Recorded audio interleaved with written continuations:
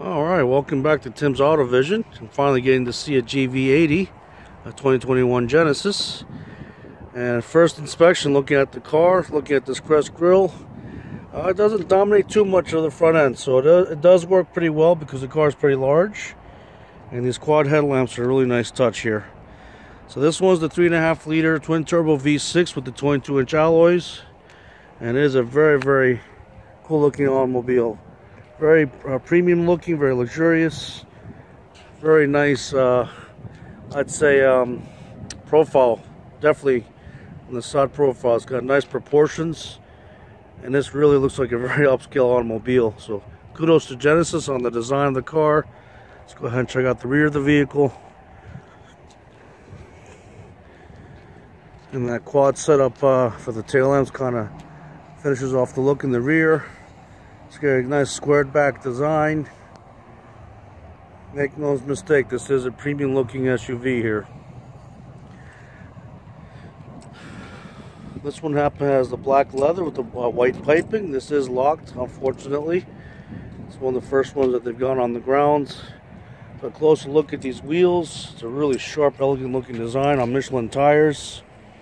They're 265s up front, it's the same as the rear.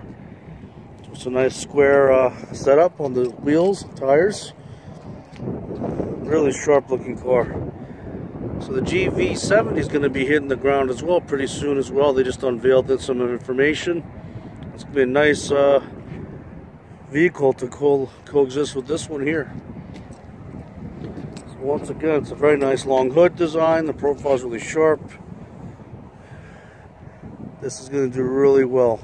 Ready to sat in another car, and the fit and finish is beyond reproach. Exceptional leathers, nice suede headliner and everything. So Genesis definitely has a home run on their hands. So glad to finally see the car in person. Apologize that this one's locked. I just wanted to show you this car on real world view here. A nice touch as well is that nice chrome strip on the rocker panel.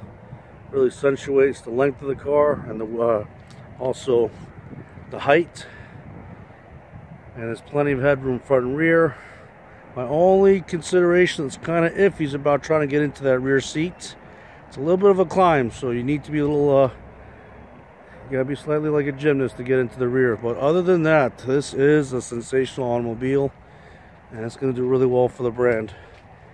Thanks for tuning into the video, and we'll definitely have more videos of this car soon. So thanks for tuning in. Please share, subscribe, and like.